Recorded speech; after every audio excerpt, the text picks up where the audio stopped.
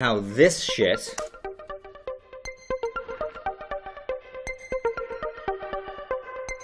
likely has completely crashed my testosterone levels, turning me into more or less a woman. What if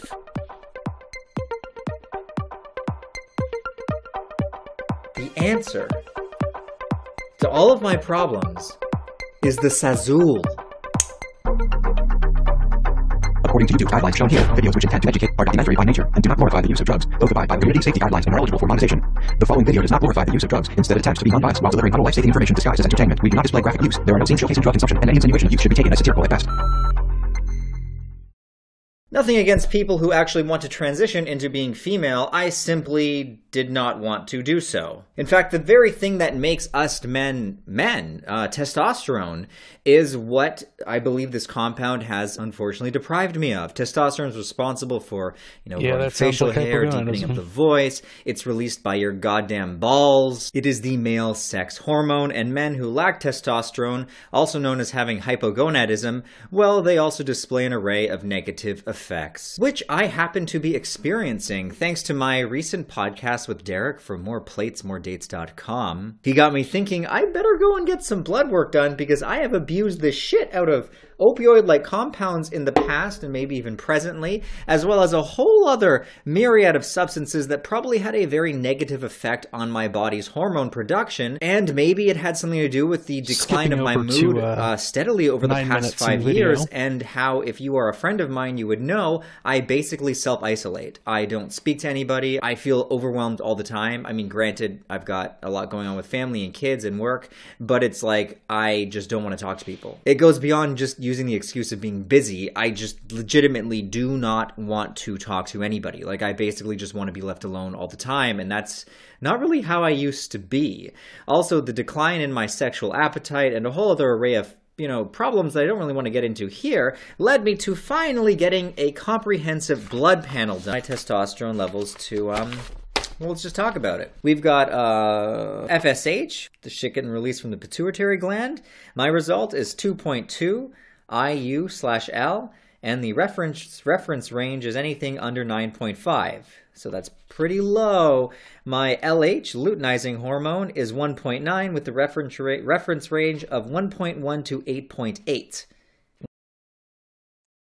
Let's make this very clear as well. The ranges that Psyched Substance is talking about were created by Dr. Travison and various other doctors that he has worked with. The published studies that have been created, the assays that LabCorp, Mayo Clinic, any European diaspora country utilizes Dr. Travison's reference range, which he specifically told me directly in an email. This isn't hearsay. This isn't fourth-hand information. No, Dr. Travison, the guy who created the assay, or created the ranges, directly told me that the ranges that we do are a population level. They did these at a population of 1,000 to 3,000 people that are European-aged males, that are part of a sick population. They have hypogonadism.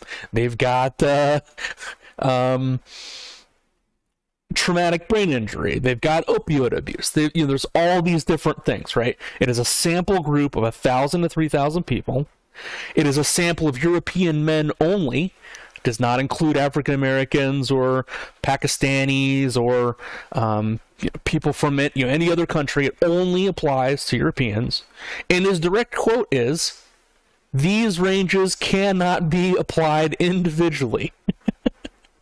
And signs and symptoms are very important. So when we're talking about this, no, there's no Canada's different or America's different. No, the guidelines state for the UK, for the United States, and for Canada, for the entire European diaspora, that, if I'm not confusing the shit out of everybody watching, we utilize symptomatology, that if you present signs and symptoms, and you may have correlating, would be 0. testosterone ranges. You could even be 1,000, doesn't really matter. Your free testosterone could even be 70 or 100.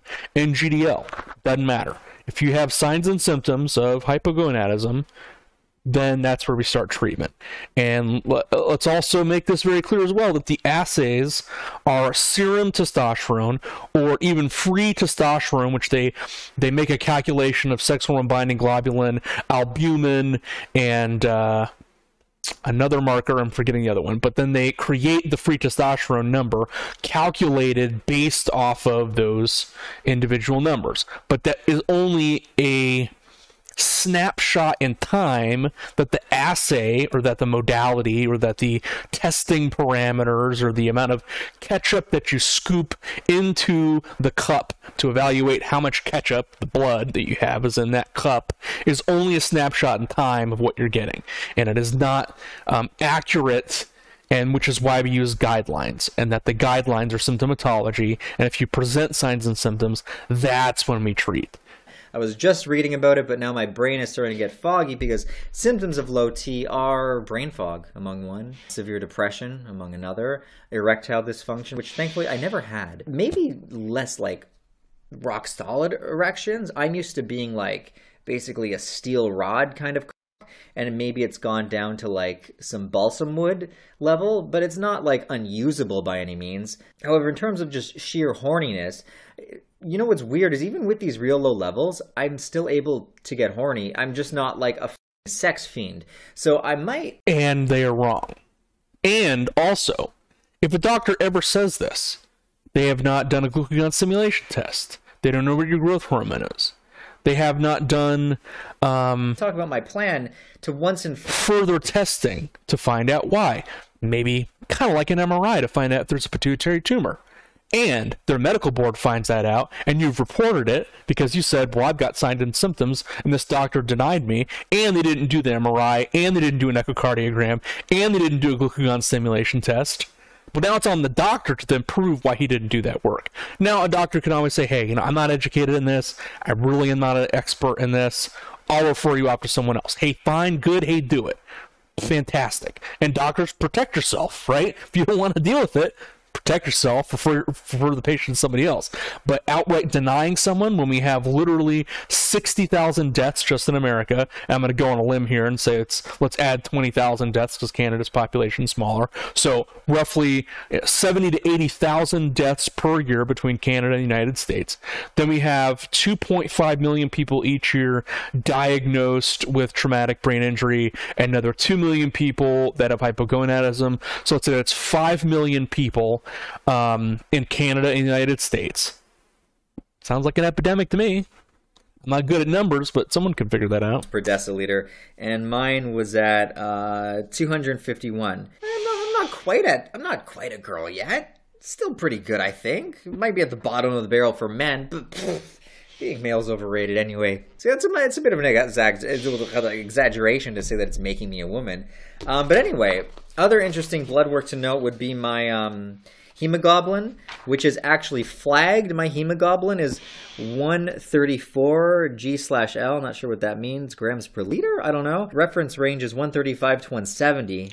Jesus fucking Christ. Dude, you could literally die from being that low. That's not a doctor can just refer you to somewhere else. No, that's a here's testosterone immediately. Go to the pharmacy and get it. I'll get it out of my own bag if I have to and give it to you, or go to the ER and get it. Like, that is how dangerous that is. If your testosterone is below 2%, your risk of heart attack and death goes up to 80%. If you're below 1%, your risk of death is like 95%. And in my personal opinion, I don't know how you would translate this to like a real recommendation and a guideline. I'm going on a limb here. If you're below 1%, and if you're below half of 1%, your risk of death is 99%. You're basically just going. you're just a walking dead man at half of 1%.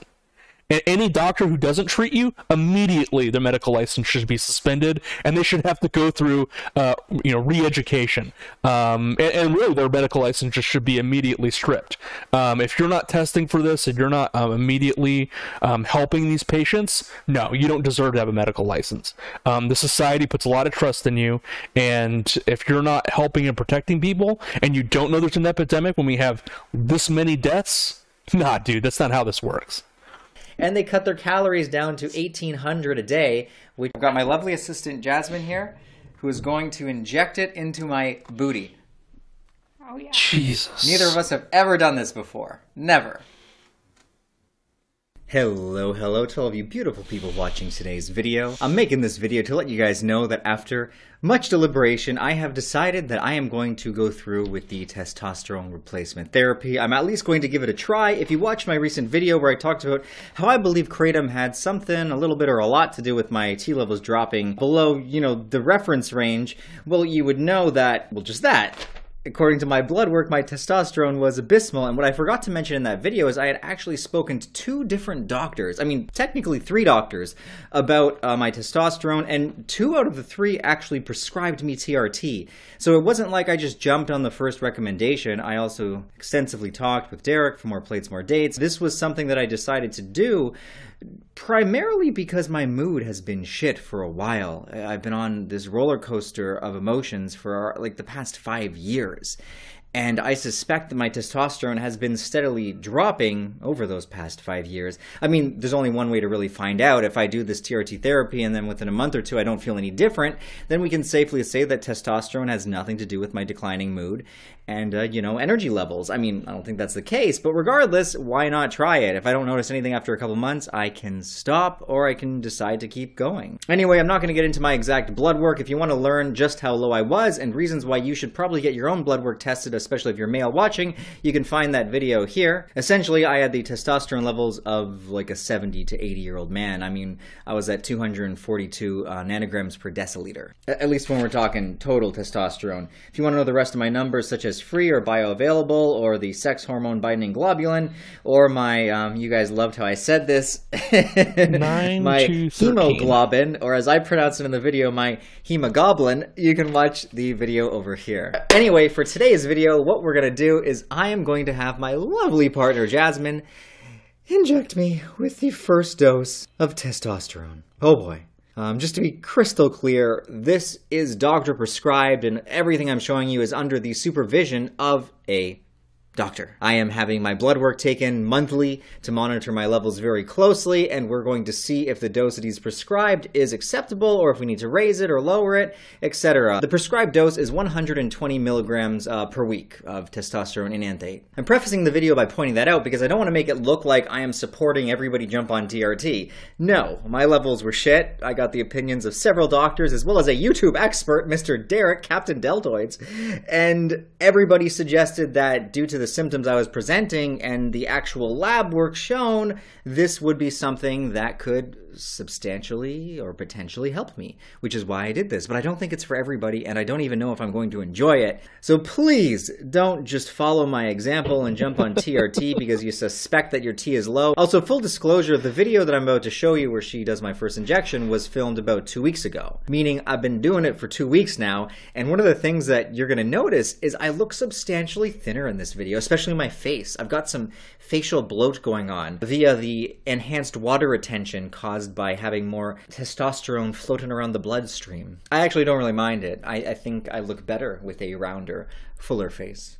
Beyond that, I'm not going to get into any mood enhancements that I may or may not be experiencing. To be totally honest, actually, I don't think I've noticed really anything. Very, very little at all, which lines up with what most people say. It takes about a month to really start feeling it. Some people do get placebo effects within the first couple or 3 weeks, but it's around the 3 week to a month mark where they're finally like, whoa, okay. It's like they just wake up one day and they just feel better, which I'm waiting for that moment, hasn't hit yet. But anyway, without further ado, let's jump head first into my first injection.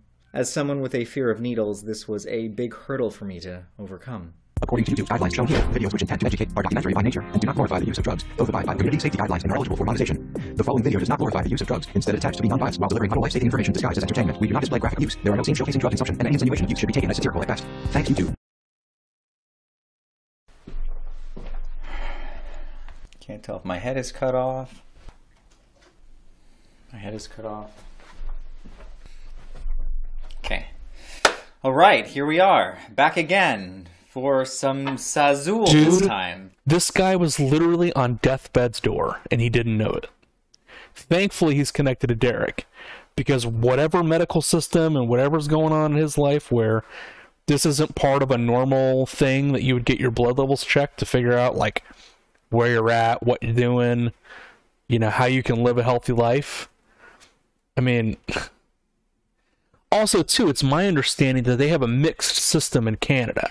So I think that they have a state-run system that provides some sort of level of Medicaid for everyone, and then there's like a private system or something like that. I don't know how difficult it is to go get your own blood work done, or, you know, get a doctor, say, hey, here are these labs, you know, here to get it or whatnot, and do it. But with the low cost of, you know, how much blood work costs or whatnot, there's really no reason to just get it done on your own. It's going to save your life, and in Psyched Substance's case, it literally saved his life, and he would have died if he didn't have it. No doctor can, with a straight face, tell me that someone under 1% can live with that low of free testosterone. That is not how it works, and if you say that, I question that you even have a medical license, and then two, why would you even have one if you don't know that? Because then your patients won't be alive for you to treat them, which means then you won't have a job. So there's kind of that. 5 milligrams for this first injection. So apparently it's hard to draw with such a small needle like this. So that's why I have this other one that's a 23 gauge, so we can draw it and then switch the head after. I'm sure there's a better way to go about doing it, but this was just... Hemoglobin is like, you should totally do a t-shirt on this, by the way. It is a hilarious joke, and the hemoglobin comes out to get you, and it does, right? So if you have low testosterone, your insulin levels and hemoglobin A1C and your all of the other systems within your body are just going fucking haywire, and you're going to have insulin resistance. You're going to start growing a ton of weight. Your growth hormone is probably in the crapper. Your thyroid's in the crapper. You probably definitely don't have any vitamin D left. And then your body is just essentially functioning on this hemoglobin that's just chomping away and eating up all the good stuff in your body, leading to cancer and, you know, leading to an early death that can be completely preventable. There was 2 ways to do it. There's one way without doing the whole air thing. We're going to ditch the air thing. Working for you? No, I don't know. By the way, if you haven't seen this before, this is an absolute shit show. I'm pulling and nothing's happening, so maybe you do have to put a bunch of air in it first. So, you said half? Just go way more, because the half wasn't enough. Go to like 1 maybe? And you have to do it with it tilted upside down like I had it. When you put it in. Yeah. And now push the air in. This is a very good starting place. You know, a lot of the bodybuilding kind of people or whatnot would say, oh, you know, you start at this dose or this dose. In the UK, we have dummies who are, you know, using whatever, you know, long-acting esters, but then putting a gram of medication in a patient. That's not how CYP450 enzymes work and aromatase function.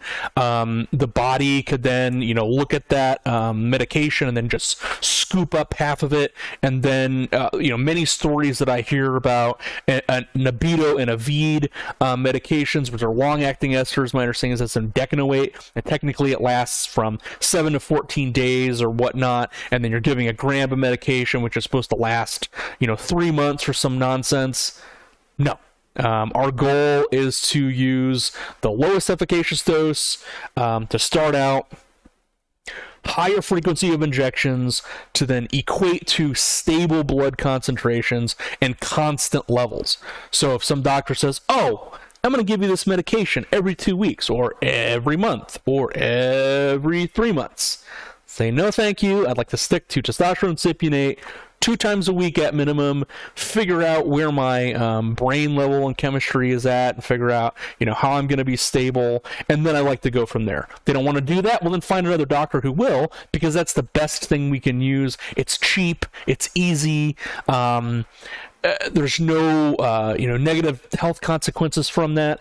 And then if you're giving someone even testosterone cypionate or name your ester, and you're giving them a gram of medication at a time or 600 milligrams at a time or something like that, We really don't want to do that because we want to have constant blood levels, and we want to get a free testosterone level of roughly 56 nanograms per deciliter, somewhere around there, between 30 and 70 or something in that kind of range, and for a total testosterone range roughly between 700 to 2,000, somewhere in there. But this is all based on feeling and how well you're doing, and kind of not having gynecomastia and blood pressure and hemoglobin A1C and your different blood markers, right? So this is different in every person, but we want to have constant and frequent injections to then maintain stable blood levels so that we don't have these huge spikes and these huge downs. In Psyched Substance case, right, he's talking about how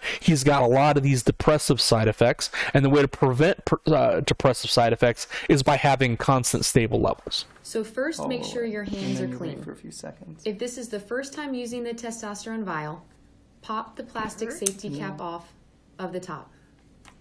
Next, use one of the alcohol swabs to wipe clean the rubber center part on the top of the vial. That's it. Was that the right spot? Next, we are going to change out the needle. So first, unwrap the syringe. Yeah. Cool. Are you sure you were supposed to go 90 degrees and you're going to twist off the 25 gauge needle that comes attached. Boy. Set this aside. So now all the needles are garbage. Now, take the 18 How'd you gauge feel about needle. that process? I don't like doing that. Unwrap it. I don't like it at all. Oh, I feel weird. Time of Attach it to injection. the syringe. 3 p.m. Simply by twisting until it clicks. Okay. Kind of squeals. I feel Next, weird. carefully But like I don't actually uncap feel the weird. needle. Something very, very important that gets missed within testosterone is the fact that patients kind of assume that obviously because it has this upregulation of testosterone, that it's going to equal virility, which then equals more muscle mass, which then equates to looking harder and firmer. Well, it's kind of the opposite when it comes to the initial starting out. One, we're going to be gaining between 1 to 10 pounds of muscle, along with water retention and bone density. So 20 pounds of weight is just roughly fluctuations within the body of bone density, fluid balance, and then our fat to muscle relationship. And it's very important to add in salt into this. And from Dr. DiNicolantonio, who wrote the book The Salt Fix, we need roughly 1.5 to 3 grams of salt. And since we're in a mediary phase of fluid retentive balance, we want to add probably more like 3 to 5 grams of salt per day, and utilizing Redmond salt, because it's one of the only salt mines that has not been touched by the oceans and plastics and that sort of shit. It's like $3 to $5 to get this stuff on Amazon. So just get some Redmond salt, use that stuff, and load that so that you have more salt in the body, so then your body knows that it can actually get rid of various water, because it's going to be affecting the balance of the water in your body. When we look at sodium in the blood, you're looking at the body freaking out, and if it's super, super high, it means that you don't have enough sodium because it's asking for more sodium. So the point of this is so that we add more sodium so that you work through the fluid balance problems. And same thing with the keto flu. If you're lowering the amount of insulin that you have in the body, it's not able to get more of that sodium that you would need. So that's where the keto flu comes from. And because it's dropping as much fluid as it can, because you don't have any more of that glycogen response to then keep that in the body. So you just add more salt and you're going to be good and you'll feel good. Decaps on a new vial before you use it. Next, you're going to take your alcohol prep pads and you're going to clean the top of both of the vials. You want to focus on the center rubber cap. So just clean the top like that.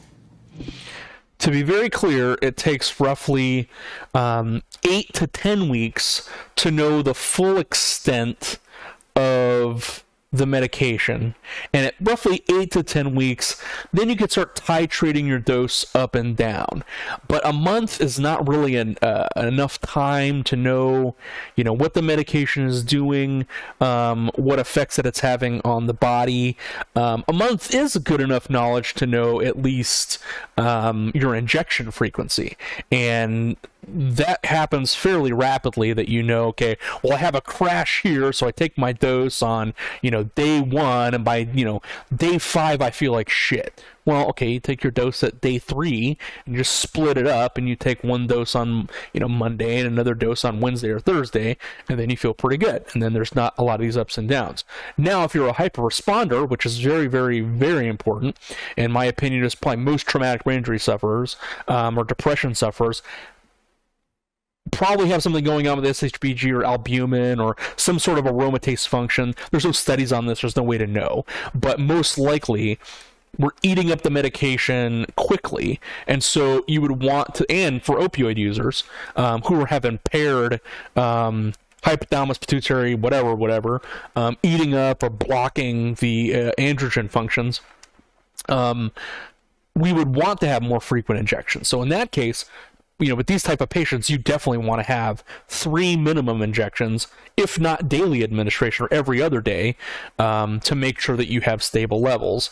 And this is my case. Maybe for TBI patients, this is where we would want to use a compounded cream. I'm not personally convinced. I won't personally be changing over to that, since I've been dialed in on testosterone cypionate. But there is a case that's there for frequent administration and daily administration. And since you're going to be doing that way, that would be able to do that. And utilizing Dr. Keith Nichols' strategy on scrotal application of the medication, we can achieve efficacious dosage by using 2,000 milligrams. My remembrance comes back, and utilizing twice daily application to the scrotum, or to the Ali G's women's scrotal cream formulations, and utilizing that method to achieve stable blood concentrations.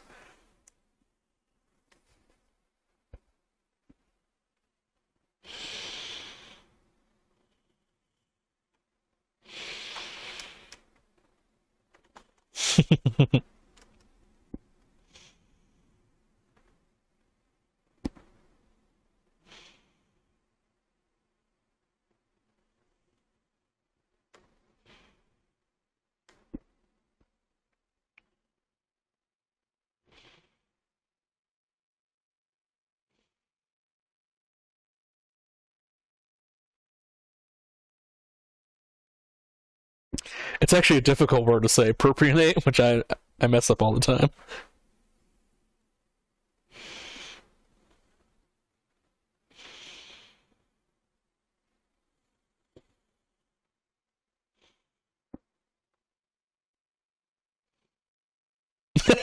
Dates for plates. Plates for dates.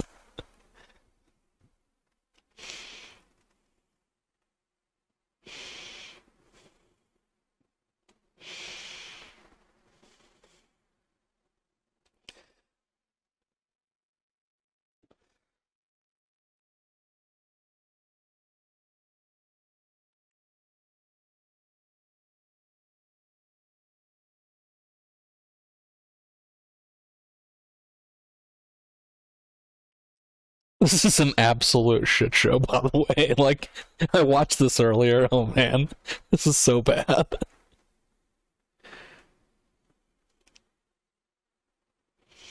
Oh, it was 25. Jeez, it looked like 18. Okay. That's okay. Okay.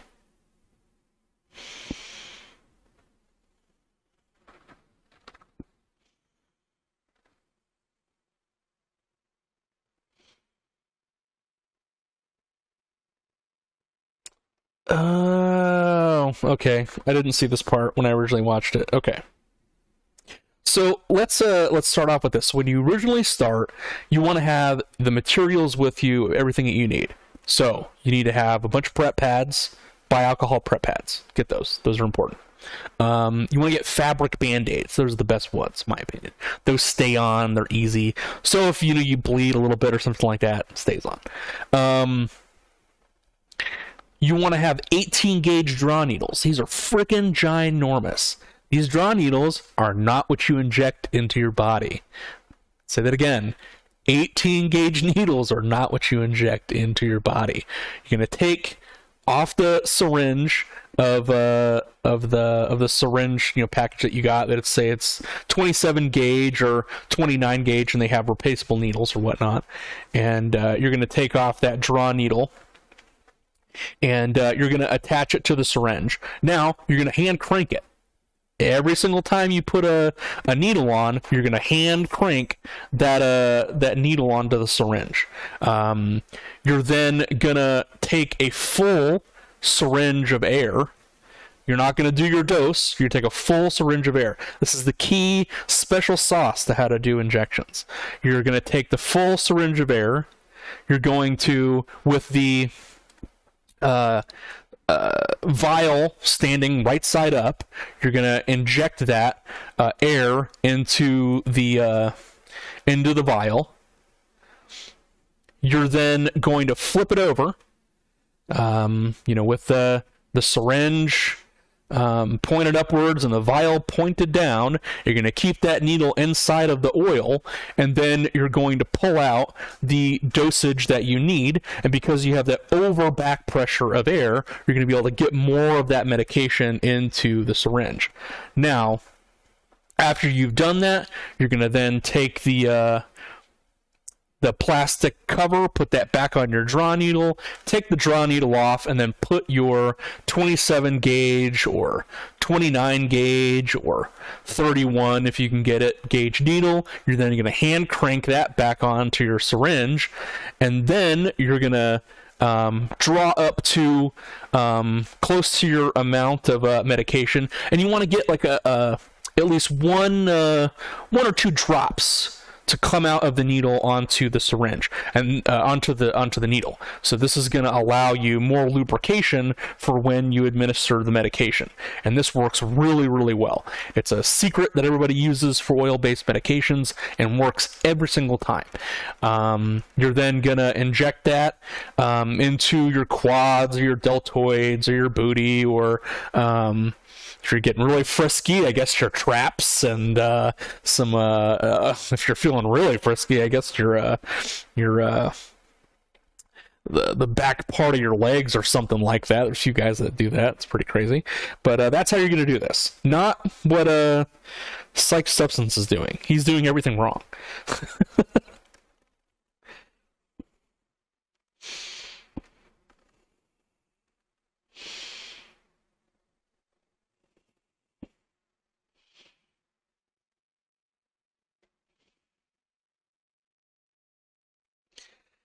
And actually, this is really important. So watching him do this is exactly everything that you're not supposed to do. He used his dose amount of air. Well, it doesn't really matter how much air that you put in there. What matters is that you draw out the medication that you need. So, I mean, even if you drawed more medication than you needed, you can still inject that back into the vial because it's still a sterile vial and it's a sterile needle, and the medication has alcohol inside of it, so there's no risk of putting really anything in there. So you can do that, and it's fairly easy to do. This is just all wrong.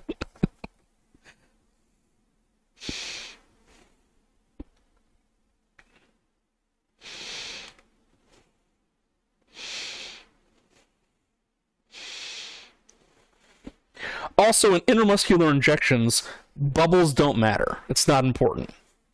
This is not an IV.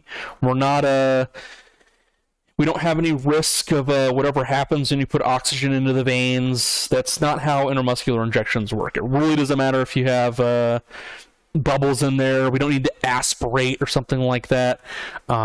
We have large blood flow going through these muscles, and that's the whole entire point of putting intramuscular injections into those areas, because those are the areas that are deemed safe and away from blood vessels and away from veins.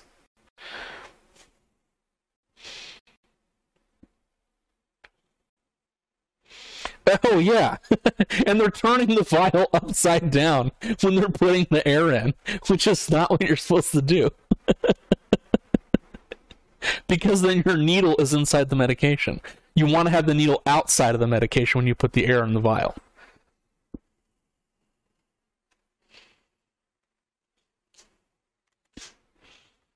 Off.